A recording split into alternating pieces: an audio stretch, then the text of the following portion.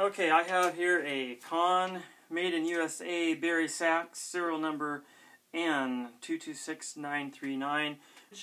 This is pretty much your ordinary Bari Sax that you'd find in every school band. It's not professional, but it is a nice solid saxophone, a heck of a lot better than the made in China junk that's out there today.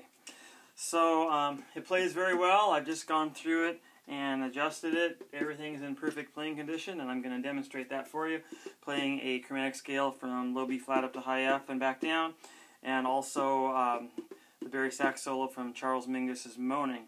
And I will point out that I have a bunch of Bari Sax videos playing the same thing here I've done lately, and you can compare this to professional saxophones and hear that it stacks up quite well.